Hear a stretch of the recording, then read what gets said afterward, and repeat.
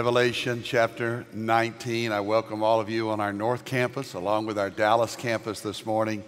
And here in Plano, Texas, Prestonwood, and online, all of you who are joining us, we welcome you.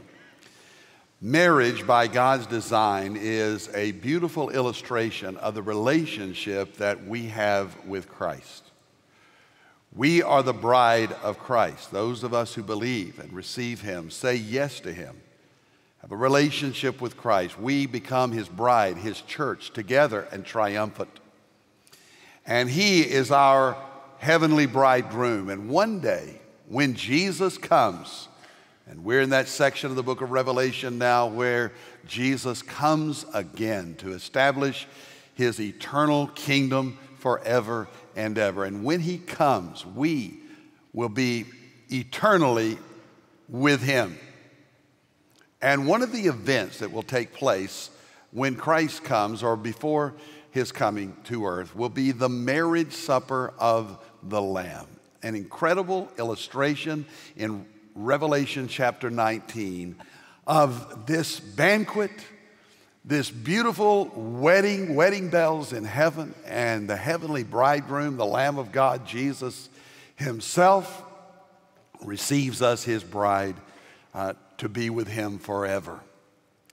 Marriage is an illustration of that relationship. This is why you can never change the definition of marriage. By God's design, marriage is between a man and a woman. Anything else is a pollution of that holy, sacred union that God has established as the very foundation of society. Nothing else illustrates the relationship like marriage, God's way. So this past week at the Southern Baptist Convention, I led a group of former presidents of the Southern Baptist Convention representing 35 years of our most recent history. 17 presidents over that time. We united together and we were able to present a statement in lieu of and in view of the Supreme Court of the United States decision, upcoming pending decision on marriage. We felt that it was important to clarify our convictions regarding marriage as God designed it. And so we offered this statement. It has received quite a bit of news and comment and commentary. It is where we stand. It's where I stand. And I thought I would share it with you because this is where we as a church stand as well. As Southern Baptist Christians, we are committed to biblical faith and ethics. As a result, this body of believers stands on the authority of Scripture and God's truth as central to our lives. What the Bible says about marriage is clear, definitive, and unchanging. We affirm biblical, traditional, natural marriage as the uniting of one man and one woman in covenant commitment for a lifetime. The Scripture's teaching on marriage is not negotiable. We stake our lives upon the Word of God and the testimony of Jesus.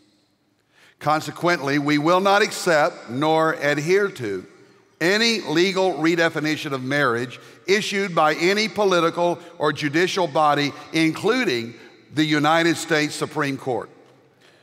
We will not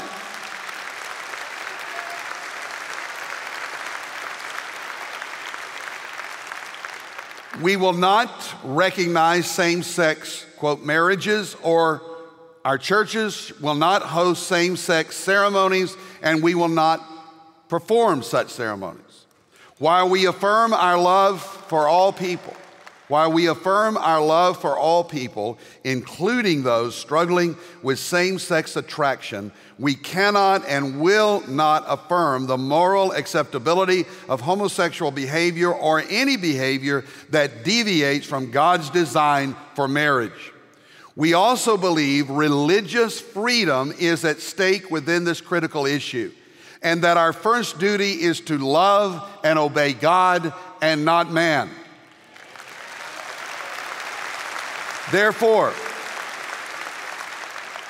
Therefore, we encourage all Southern Baptist pastors, and I might add all evangelical Bible-believing pastors and Christians, leaders, educators, and churches to openly reject any mandated legal definition of marriage and to use their influence to affirm God's design for life and relationships. As the nation's largest non-Catholic denomination with over 16 million members, we stake our very lives and future on the truth of God's Word. We also join together to support those who stand for natural marriage in the corporate world, the marketplace, education, entertainment, media, and elsewhere with our prayers and influence and resources.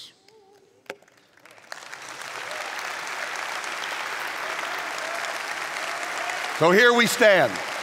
We can do no other.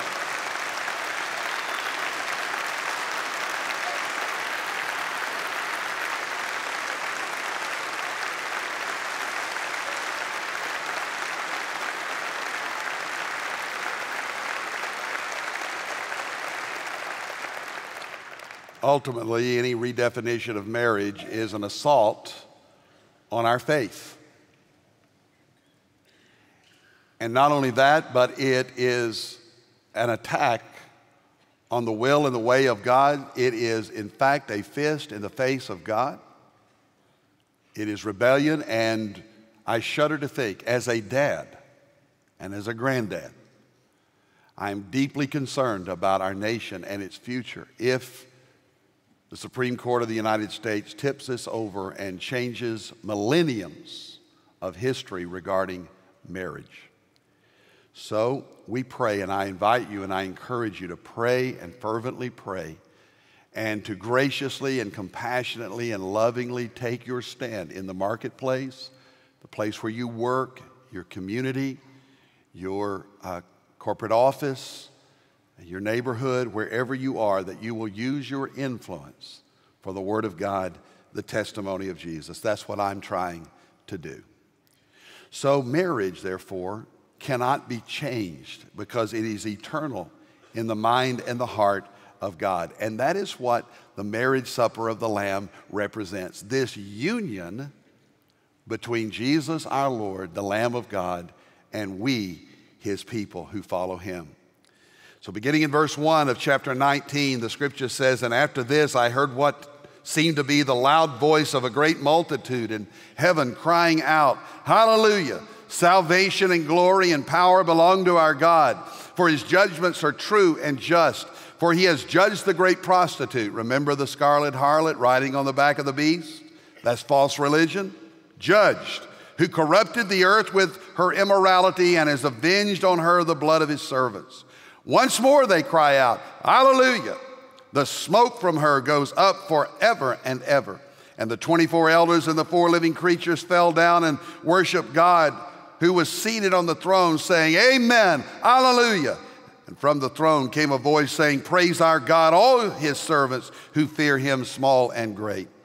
And then I heard what seemed to be the voice of a great multitude, like the roar of many waters." Think of a Super Bowl roar of the winning touchdown. Think of a thunderous night when lightning and thunderous clouds are emanating the noise of heaven, the loud, mighty peals of thunder crying out. It's loud, okay, in heaven.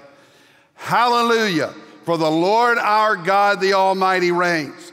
Let us rejoice and exult and give Him the glory. For the marriage of the Lamb has come, and His bride has made herself ready. It was granted to her to clothe herself with fine linen, bright and pure, for the fine linen is the righteous deeds of the saints." And the angel said to me, "Write this: Blessed are those who are invited to the marriage supper of the Lamb."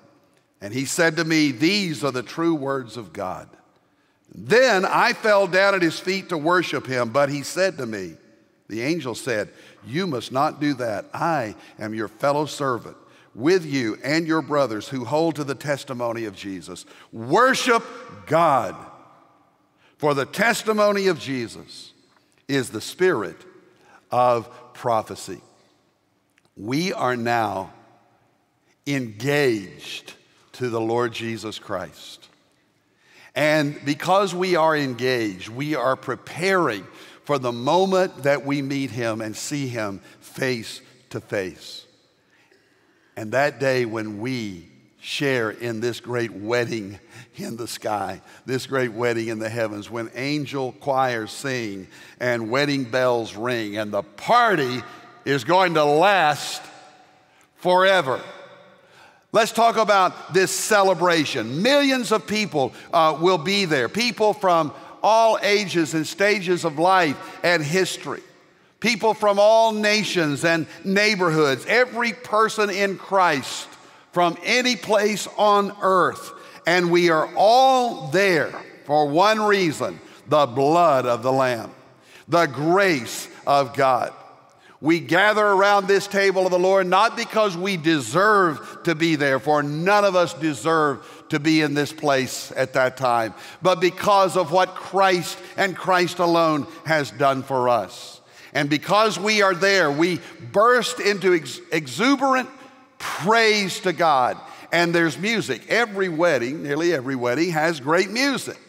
Well, some not so great. I've heard a few of those as well. But every wedding should have beautiful and great music.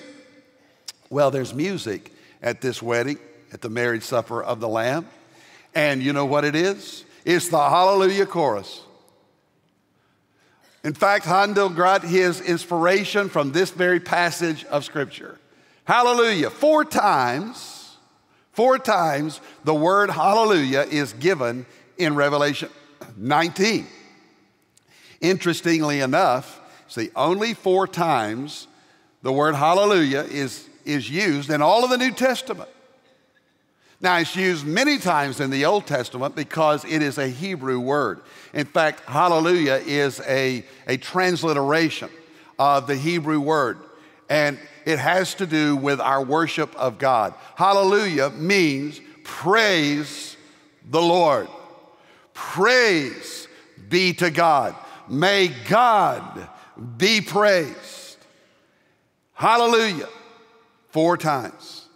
Another word shows up that ought to show up more in church in our own generation. It's going to be in heaven. It's the word amen. Because not only do they sing hallelujah, they say amen. You have hallelujah and amen. This is the language of heaven. In fact, the words hallelujah and amen, they're the same in every language. No matter where you go on earth, if you can't communicate with that person in their language, then all you need to do, if they're a Christian and you're a Christian, is to say hallelujah, and they get it. If they say amen, you know what they're talking about. It's hallelujah and amen. What is this hallelujah? There are several stanzas to the hallelujah here. For one, we are celebrating, we are saying praise to God, celebrating our redemption in Christ. That's why verse 1 says, salvation and glory and power belong to our God. Salvation. When we get to heaven, we will fully realize just how great our salvation really is. I came to Jesus as a small boy, 6 years of age, just 6, a little guy. But I knew I wanted Jesus, needed Jesus in my life, and I said a simple childlike yes to him. I didn't know a lot, but I knew that I loved Jesus. And through the years, my love for Jesus has deepened. My understanding as who he is and what this salvation is about has obviously increased. And now I know more, and yet I'm still learning more and more about who Jesus is and just how great this salvation really is. So, you know, it doesn't matter if you are a brand new Christian, as many of you are, and you're just getting started in learning about and loving the Lord, or whether, like me, you've been a veteran, long-time believer. This side of eternity, our understanding is still limited. But then, when we see him face to face, when we know that our salvation is complete in Christ, we will say amen and hallelujah for the redemption that we have in Christ. There is nothing greater, nothing better than salvation in Christ. And you won't be in heaven 5 seconds until you are rejoicing forever at just how wonderful our Savior is. More and more we realize it. Glory and power belong to Him alone. But not only hallelujah, that's the first stanza, but there's also the stanza in that we celebrate retribution. That's why in verse 2, for His judgments are true and just. Amen and hallelujah. God is the final arbiter. He is the judge. Isaiah 33 verse 22 says, for the Lord is our judge. The Lord is our lawgiver, and no one can change the laws of God. No one, no court, no judge, no cultural opinion can change the laws of God, who is the judge. The Lord is our King. He will save us. So in heaven, we are going to praise God and say amen, which means so be it, or let it be. Let it be. Paul didn't think of that. God did. Let it be. Let it be. Not the Apostle Paul, the Beatle Paul. Amen. Hallelujah. Because finally and fully sin is judged, evil is eradicated. No more shootings and Bible studies, killing innocent people. That's all going to be judged. Vengeance is mine, says the Lord.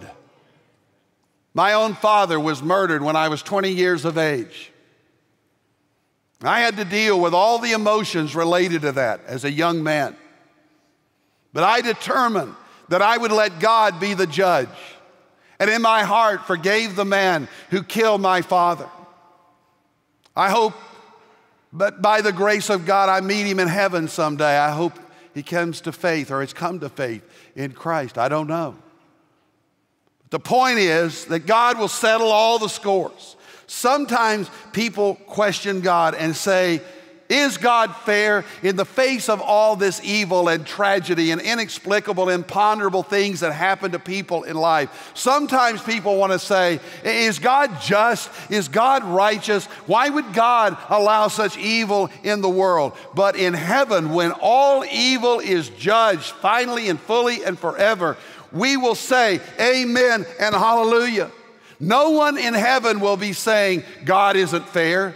No one in heaven at the table of our Lord will say God did the wrong thing. We will say, Lord, I understand what you did. And while I didn't understand it in life, I understand it in eternity, and I know that you had a greater plan for life, even my own. God will execute judgment, and everyone will say, hallelujah, that's right. Hallelujah, amen. Praise God. Our God is true and righteous and just. So we will celebrate retribution when judgment finally comes to evil and all who practice evil. We will say amen and hallelujah.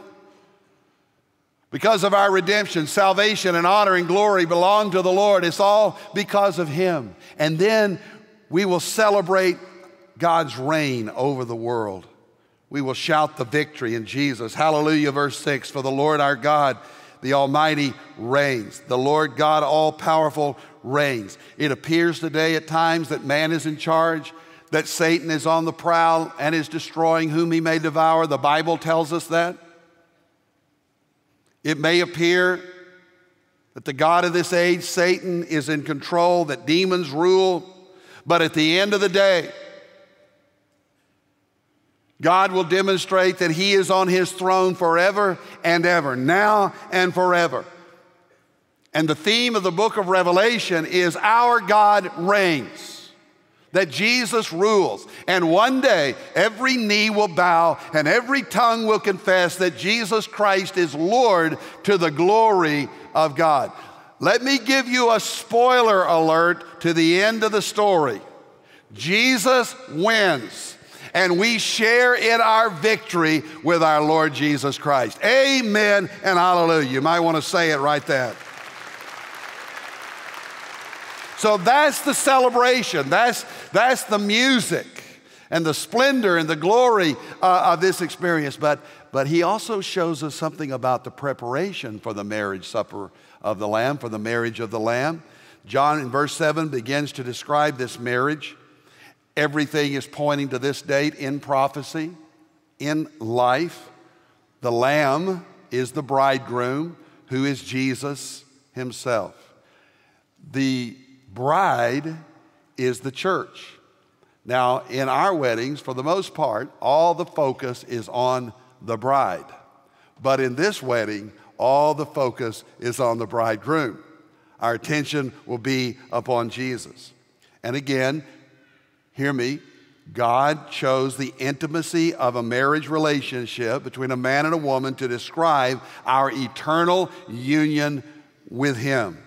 And right now, we are in preparation for that marriage. The marriage has not yet been consummated. We are not yet in heaven with him, but we are engaged to him. We are betrothed to the bridegroom. He loved us first. The Bible says he loved me because before I loved him. And he wooed me and he won me to himself. And there came a day in the life of every follower of Jesus when we said, yes, Lord, I commit my life to you. And we haven't seen our bridegroom yet.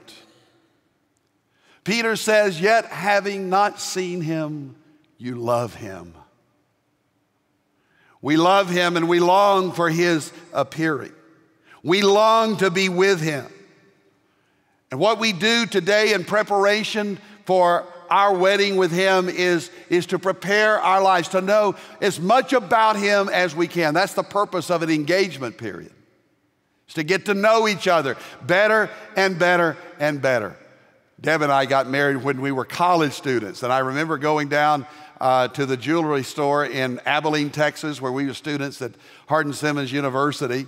I actually pawned my drum set and a few other things, try to get enough money to buy this ring. And I got some credit, and I bought this ring, and I was so proud of that diamond. You could barely see it, but and I'm sure it wasn't the greatest quality. If you took one of those gizmos and tried to look at it, it wouldn't be that great. But I put it on her finger in anticipation of our marriage. And May 22nd this year has been 45 years, and we still love each other. And pretty much love at first sight. But it's not love at first sight. It's when you've been looking at each other for 4 or 5 decades and you still love each other. That's real love, and that's Deb Graham. We had an agreement when we got married, and that is, this is a good agreement, for you young husbands, and that is we said, okay, I will make all the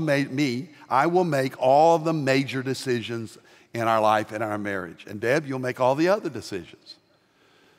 Now, the fact is, we've had no major decisions to make in our marriage, but we've gotten along just fine.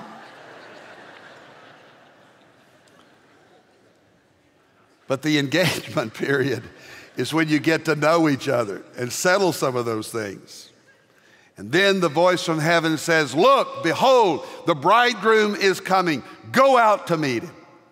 One of these days, we're going to be swept off our feet and enraptured into the presence of the Lord Jesus Christ. And we will unite with him and be with him forever. He's made a promise to us when he engaged us to be married, put a ring on the finger. He said, you are mine and I am yours. My beloved is mine and you are my beloved. And there will be no breakups before the wedding. There will be no jilted brides. We will meet the Lord in the air. So will we ever be with the Lord. And at the wedding feast, at the marriage supper of the Lamb, we're going to share a delicious victory together. It's the marriage supper of the Lamb. I like that word, supper. It's what we used to say down south. I used to hear my mother, well, I'd go out on my bicycle, play ball pretty much all day, but down the street, down the block, across town, I could hear my mother's voice. I think I got my preacher's voice from my mother. But I would hear her yelling, "Jackie, it's supper time!" And I'd come running as fast as I could to supper time. So it's supper time. And the voice has called us upward and invited us to supper time. And people get all excited about what's going to be around the table. What are we going to eat at the marriage supper of the Lamb? Is it going to be Krispy Kreme donuts and chicken fried steak and gravy and mashed potatoes? You know, that's all a little bit silly, except, you know, you think about all the people that are going to be there around the marriage supper of the Lamb. There'll be guests there. John the Baptist said he was a friend of the bridegroom. You're not a guest at the marriage supper of the Lamb if you're a believer in Christ. You're the bride. You're the bride. But there will be guests. Old Testament saints will be there. Tribulation saints will be there. Can you imagine the conversation that's going to take up eternity in heaven? You know, you'll be sitting there and you'll say something like, you know, there's not much taste to this manna. Moses, would you pass the gravy? My meat's a little uncooked. Elijah, would you put it on the fire just a little while longer? Lot, would you pass the salt? And then coffee after dinner and conversation with David. David, tell us that story about, again, how you killed the giant. But most of all, it's not going to be about the food, of course, or our conversation with others. It's all going to be about Jesus.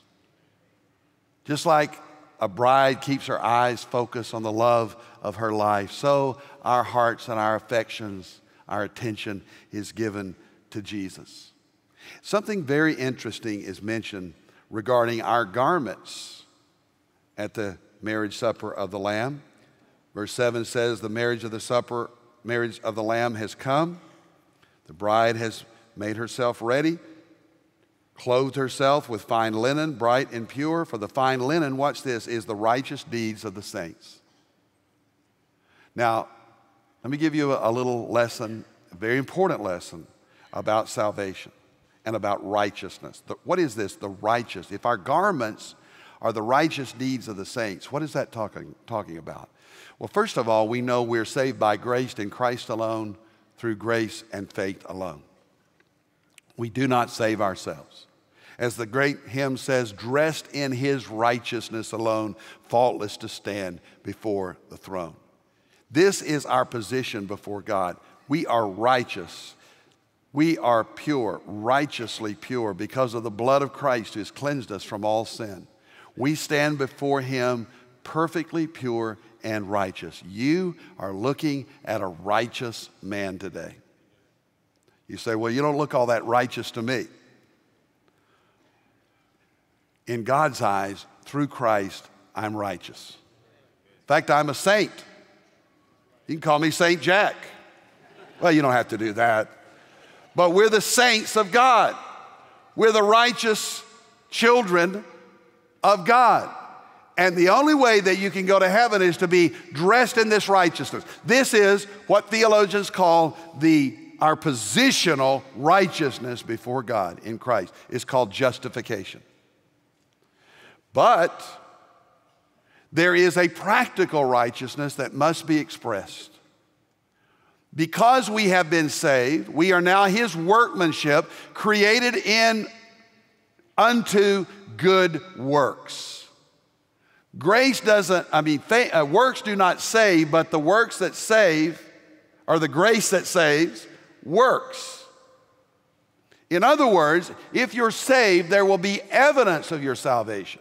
There will be, practically speaking, the righteous deeds of the saints. And that's what you're sowing today. That's what you're preparing today for eternity, to invest by righteous deeds and acts in your future. It's the same kind of idea when Jesus spoke of laying up treasures in heaven. So there are three tenses to salvation. Past tense, I have been saved. That's justification. Present tense, I am being saved. That's sanctification, being made more and more like Christ. And then glorification. This is glorification. When I'm made like Christ, when we see him as he is, we will be like him. We are in the presence of the Lord, and we look like him because we are with him, the bride of Christ. And therefore, we in the meantime should be serving and working and sharing his love with others, because every time we do, we're sewing our garments, our dress for the occasion. Are you serving God with your good works and your good deeds, or are you sitting and watching others do it? Paul talked about at the judgment seat of Christ, people being saved as of by fire, like Lot, who escaped Sodom and Gomorrah with his life but lost everything, left everything behind. He had nothing to show for his life. When he barely got out of Sodom and Gomorrah, he was saved but singed by the fire. And there are a lot of people that are going to be in heaven like that. They've got nothing to show for their lives. They have no garments to wear. They're naked and ashamed. They're saved, but they're barely saved. I don't want to go to heaven like that. This bride, the bride of Christ, is to be presented spotless, without blemish, before the Lord. I want my life to be a beautiful testimony. When I stand before the heavenly bridegroom, I want my radiance in Christ to speak of my love for Christ. And the saints, therefore, the bride of Christ, will wear this beautiful garment, the righteous deeds of the saints, his righteousness. One final and brief word, and that concerns the consummation of this marriage.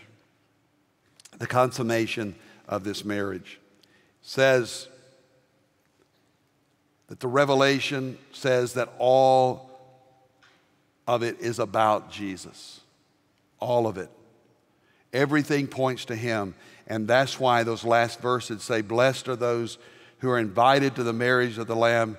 He said these words are faithful and true. Just in case you might be thinking, is this true? Is this really going to happen? God said, write it down. It's true. You say, really? Really? Yes, really. It's true. The true words of God.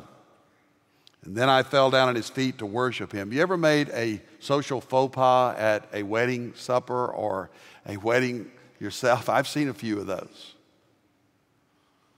You know, just a real social failure. Well, John makes a big mistake. He gets on his face to worship this angel. He's so overwhelmed that he just falls before this angel and begins to worship. The angel looks around and says, don't do that. You're going to get us both kicked out of here. Don't worship me. I'm just your fellow servant, and especially of those who testify of Jesus. That blesses me as a preacher of the gospel to know that I have assistants, personal assistants called angels, who enable and at times have strengthened me when I preach the gospel. There may be several of them up here right now, cheering me on, helping me on. I can't see them, you can't see them, but angels are real. And yet angels are never to be worshiped. We're never to obsess over angels because they point us to Jesus. Worship God. For Jesus is the spirit of prophecy. God equals Jesus. Jesus equals God. Worship him and him only. And when we see Jesus, when we are united with him at the second coming, that's the consummation of the age. That's the consummation of our salvation. That's the completion. And we will be with him and experience his love, his life eternally.